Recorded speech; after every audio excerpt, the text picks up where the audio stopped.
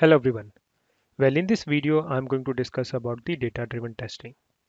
Data-driven testing plays a very important role when you are testing the same endpoint for different set of data.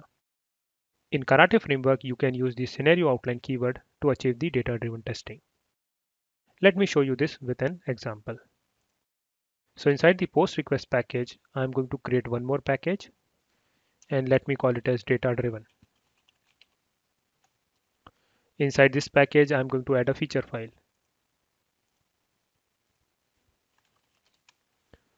Inside this feature file, I'm going to add a feature keyword and provide a short title.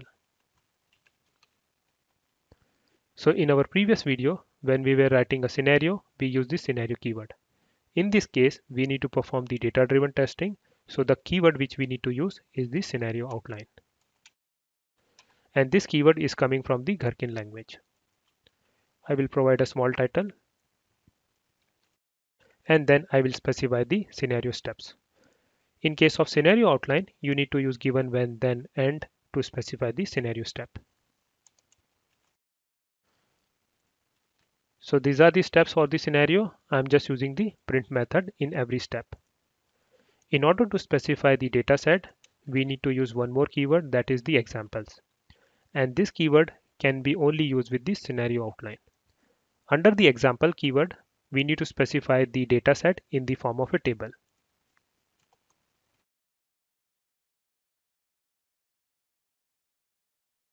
So this is how you need to specify your dataset under the examples keyword. So we have column headers and column values. During the runtime, this scenario will get executed for every row which is present in the data table. Now, in order to use the value of these columns in the scenario steps, we need to use the column header like this.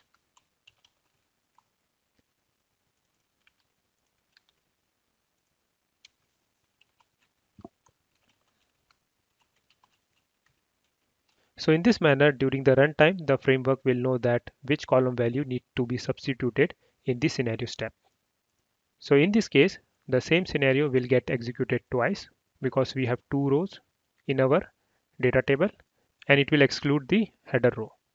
So let me create the runner for this feature file and run this runner. So let us look at the console. So you can see here during the runtime, in the scenario step, the value are being replaced, which is coming from the data table. And as you can see here also, the same scenario is getting executed twice. This is for the first row and this is for the second row, excluding the column header row. If you notice one thing, for both the execution, same scenario name is being used. If you want to differentiate the scenario name, you can use any of the column header in the title also.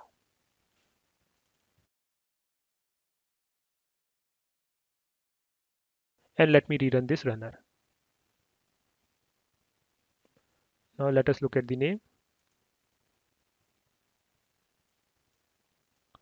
So as you can see here, for every execution, the name is getting changed. And this capability is only present in the Karate framework. If you take the same scenario and execute in the Cucumber framework, you will not have the capability of accessing the variable name in the title. And let's say if I have one more row, then the execution will happen 3 times.